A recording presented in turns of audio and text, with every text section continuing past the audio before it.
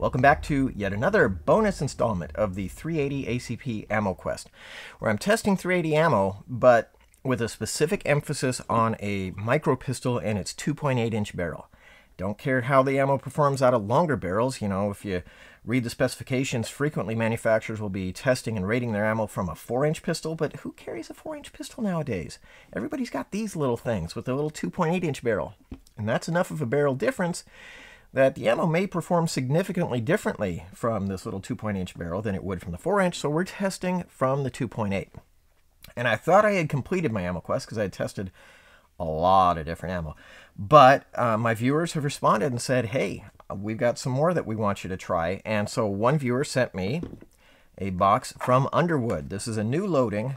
It is the Hornady XTP bullet, and it is rated here on the box at 1,025 feet per second. Now, Underwood is known for loading their ammo hot, for extracting maximum velocity from any cartridge that they load. This is standard pressure. They do offer a so-called plus P load, and I have a blog article on my blog about why I'm not testing plus P in 380, because there is no SAMI standard for it. I don't test it. But this is a standard pressure load, and you know, I gotta say I'm optimistic because the XTP, I tested 5 loadings of XTP in the Ammo Quest, and every one of them made it into the winner's circle. The XTP proved to be probably the most effective design for a 380. So what will happen when we take the same XTP bullet and we drive it at Underwood's typical velocities? Let's find out. We're going to use some ClearBallistics synthetic gelatin. We're going to head to the range. We're going to also test in genuine organic ballistic gel using 4 layers of IWBA specification 16 ounce per square yard heavy denim. And for a reminder, my testing standards, what I'm looking for is the same as what the FBI looks for, which is a minimum of 12 inches and a maximum of 18 inches of penetration through ballistic gel. That's not through a body. Let's not get confused on that. It is, the bullet has to penetrate that far through ballistic gel in order to have enough power to be able to effectively, reliably penetrate deep enough in a human body to disrupt the vital organs from any angle and through any perceivable obstacle like an intervening arm. So let's get to the range and give these Underwoods a shot and see how they do.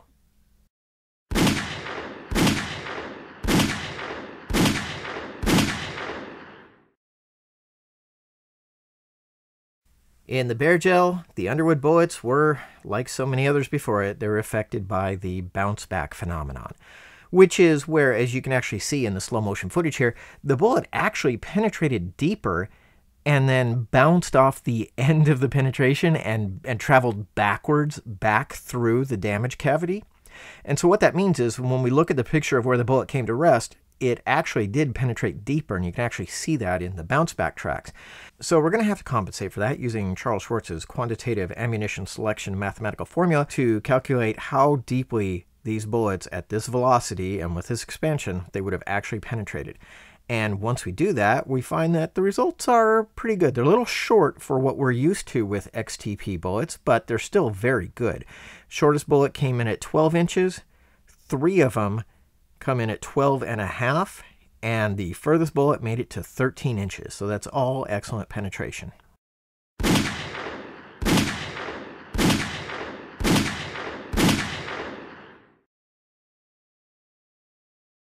The Underwood XTPs through the denim, yeah, this is what overpenetration looks like. We had 2 that were great. One stopped at 13.5 and one stopped at 15.25. Those were pretty much ideal, but the other 3 just did not expand and just kept going and going and going. The Energizer bullets here.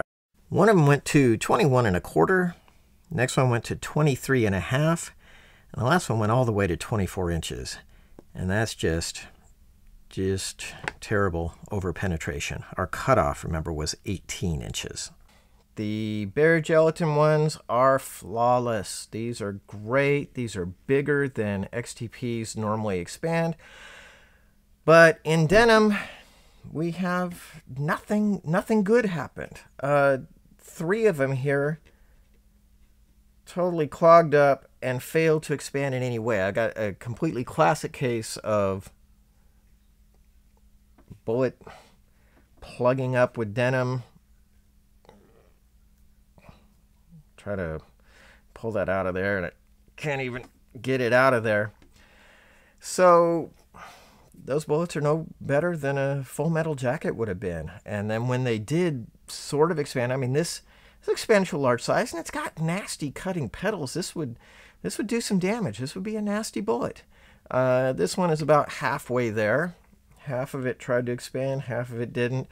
But in either case, it's inconsistent, which, you know, if I had my preference, I would want a more consistent performing bullet.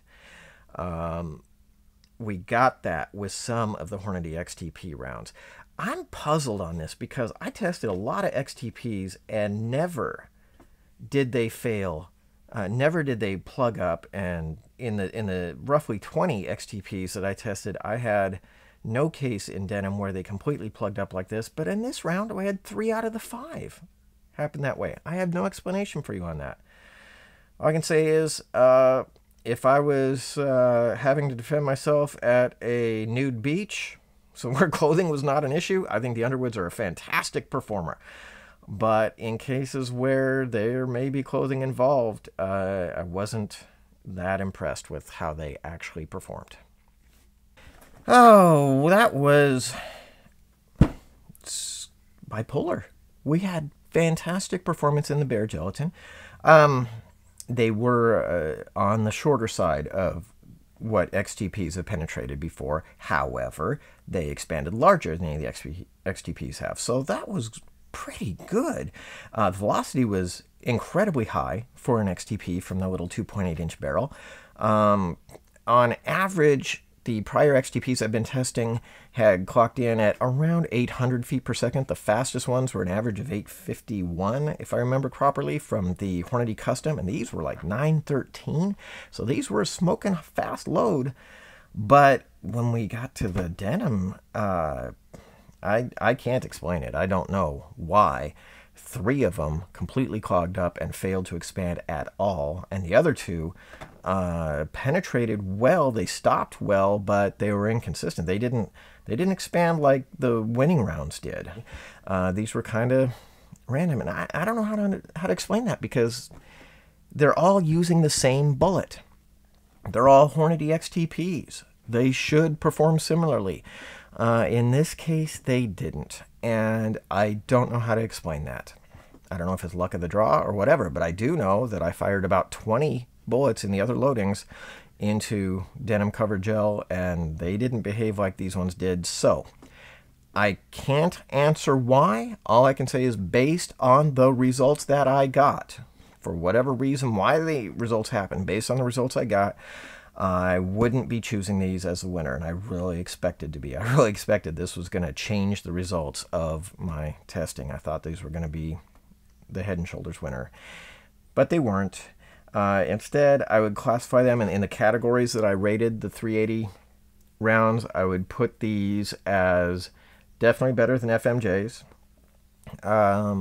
Definitely better than FMJs, because even when they clogged up and overpenetrated, they just acted like an FMJ would. And so in the worst possible case, they performed exactly the same as an FMJ in its best possible case. Better than FMJs, but the performance was not enough to put them in the winner's circle.